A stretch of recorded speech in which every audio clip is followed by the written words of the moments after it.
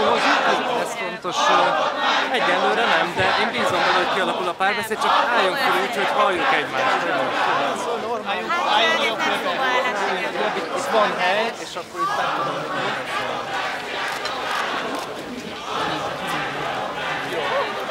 menjünk távolabb egy kicsit. Még egy picit szerintem, ha arrébb elmennénk, nézzék, teljesen jó lesz úgy. Mindent megoldunk.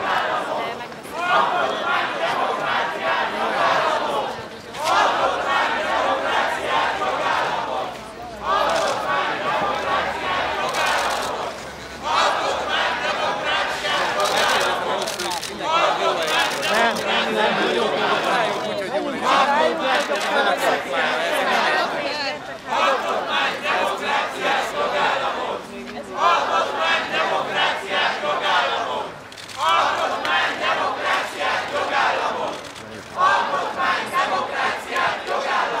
Lejjebb kéne a mikrofon, mert harcos valami. Hát, hölgyeim és uraim, ez érdekes volt ez a mai. Én most csak a sajtómunkatársakkal próbálok kapcsolatot teremteni. Demokráciát, jogállamot! Alkotmány, demokráciát, jogállamot! Alkotmány, demokráciát, jogállamot! Alkotmány, demokráciát, jogállamot! Alkotmány, demokráciát, jogállamot! Alkotmány, demokráciát, jogállamot! Alkotmány, demokráciát, jogállamot! Alkotmány, demokráciát, jogállamot! Alkotmány, demokráciát, jogállamot! Alkotmány, demokráciát, jogállamot! Alkotmány, demokráciát, jogállamot! Alkotmány, demokráciát, jogállamot! Alkotmány, demokráciát, jogállamot! Akkor az embereit mindenki demokráciát, jogállamot! hogy indítjuk a filmszéket, megvendégelnénk őket, leülnénk és megbeszélnénk egymással való vitáinkat. Minden vélemény fontos. Minden véleménynek van alapja, és minden véleményt tiszteletben tartunk. Ugyanakkor. És talán azt gondolom, hogy ez a lényeg. A vélemény szabadsága nem egyenlő, ez erőszak szabadsága. Az agresszió nem elfogadható a viták rendezésére. Hogyha valakinek vitájában Találtátok? De egyönköskötően, igen. Mit? Mi? Hát menjenek tanulni, meg dolgozni! a magyar emberek elsőkör többsége és a Fidesz sem kér a baloldal gyűlölet kampányából. Nem tartjuk ezt egy helyes módjának a viták rendezésének, és nem is kérünk belőle. De hogy miért sétáljak én tovább? Ki maga? Hát ki maga, hogy sétáljak tovább? Ja, maga a diktatúrát, igaz?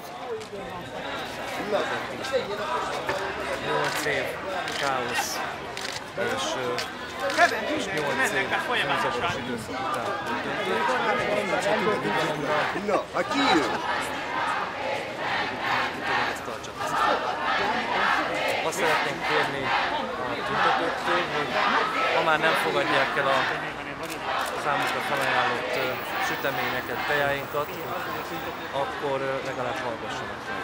De önök is láthatták, hogy annyira nem fogadják el, hogy most már az épületben vannak. Jó napot kívánok! Nem hajlandóak, sajnáljuk.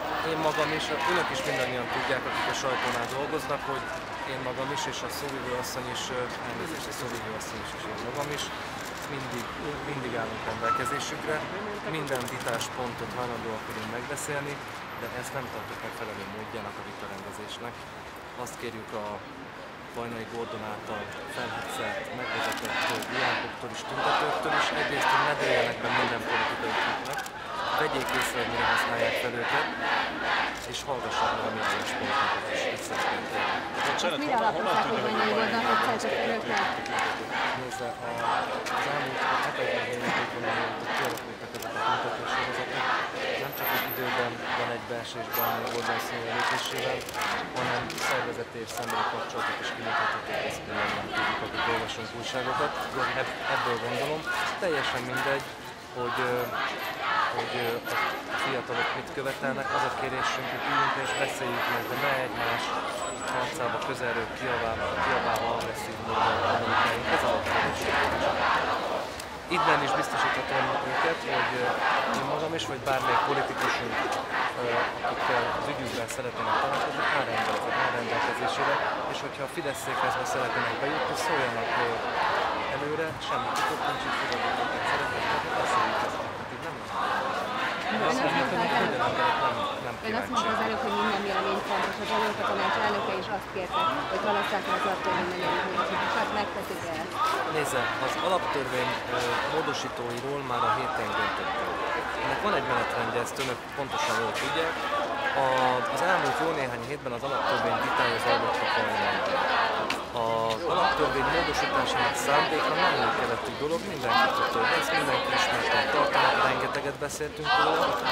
Meg nem tudom önöknek mondani, hogy hány órás parlamenti vitán vagyunk túl, meg nem tudom önöknek mondani, hogy hány televíziós vitán, média előtt vitán vagyunk túl, meg nem tudom mondani, hogy még mennyi vita áll előttünk a végszavazásig, mennyi lehetőség, de nem ez a módja ennek, hogy elfogadunk egy házat, ahol dolgoznak emberek napközben.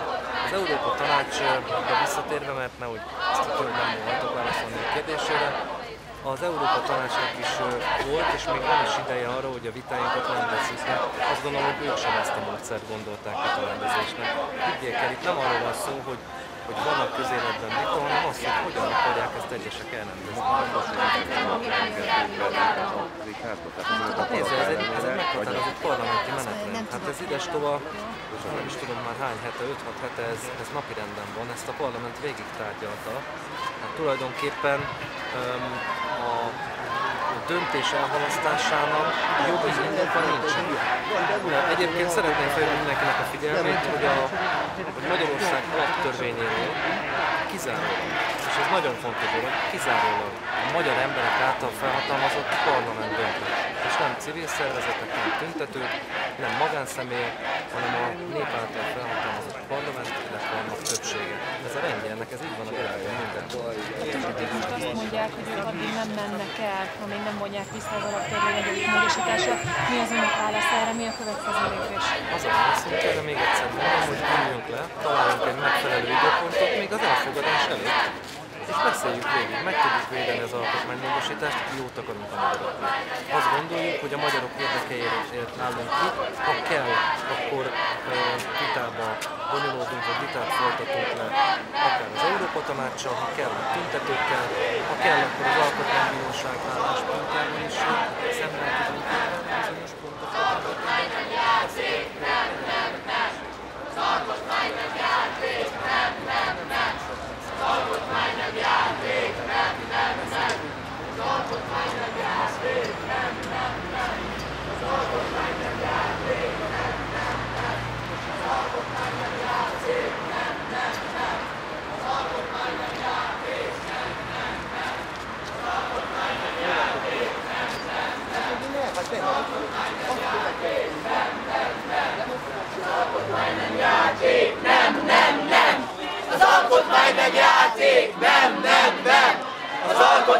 játék, nem, nem, nem! Az alkotmány nem játék, nem, nem, nem! Az alkotmány nem játék, nem, nem, nem! Alkotmány, demokráciát, jogállamot! Alkotmány, demokráciát, jogállamot! Alkotmány, demokráciát, jogállamot! Alkotmány, demokráciát, jogállamot! Alkotmány, demokráciát, jogállamot! Alkotmány, demokráciát, jogállamot! Alkotmány, demokráciát, jogállamot! Alkotmány, demokráciát, jogállamot! Alkotmány, demokráciát, jogállamot! Alkotmány, demokráciát, jogállamot!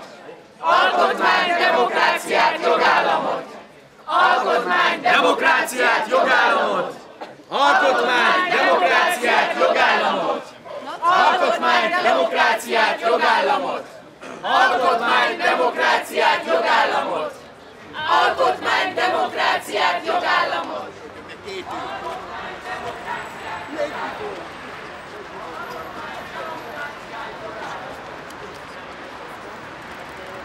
Magának végre egy trükkökről tartani. Jól élnek és csinálják.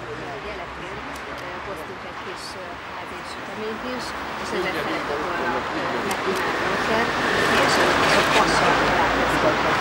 most azért úgy dűlőre épült, nagyon fontos, komoly kérdésekben, hogy nem hajlandó azt beszélni velünk, nem hajlandó meghallgatni a mi érveinket, sőt a normálisan nem is mondanak érveket, csak smagusra biztatőből, hogy azért nagyon megkérdeztem. Hát én politikusként és nőként is azt kérem tőlük, hogy ha bármit az életben szeretnének elérni, azt ne így tegyék. Beengedik őket a székházba? Természetesen, hogyha megállapodunk egy időpontban, én nem tudom, hogy enged be a saját otthonába, vagy az irodájába valakit, hogy megbeszélni. Volna módon nem szívban, hogy bizonyítják, hogy sokkal egyszerűbb lett volna a helyzet, bár valószínű, hogy akkor nem is Köszönjük, hogy eljöttek, és sajnáljuk, hogy ilyen ügyben kell találkoznunk, de hát a politika már csak így.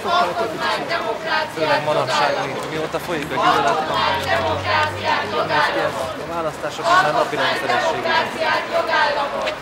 Alkotmány, demokráciát, jogállamot!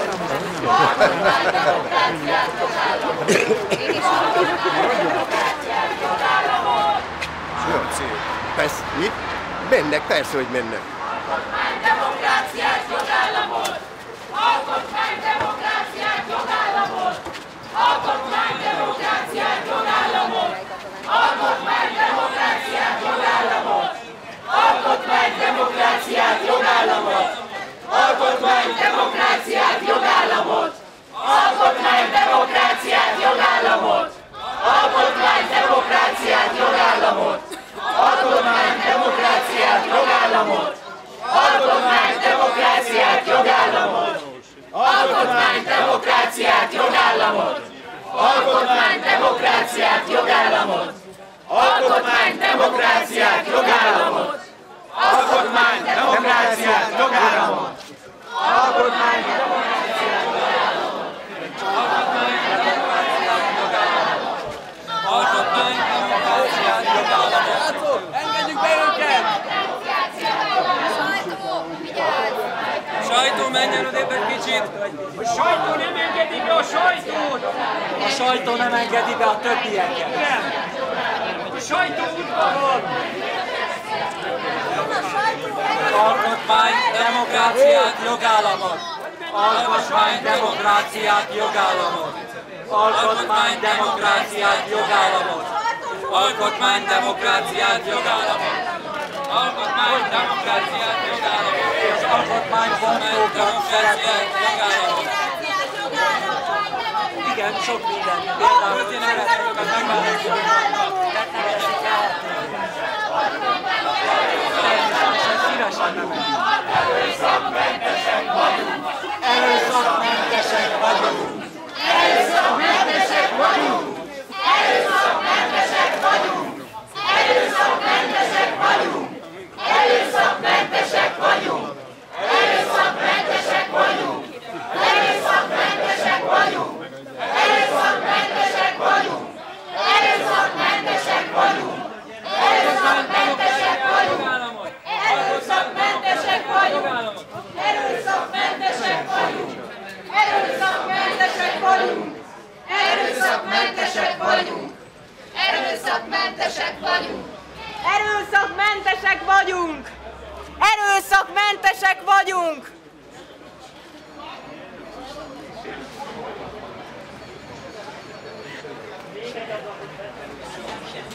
Az alkotmány nem lehet, magunk törték be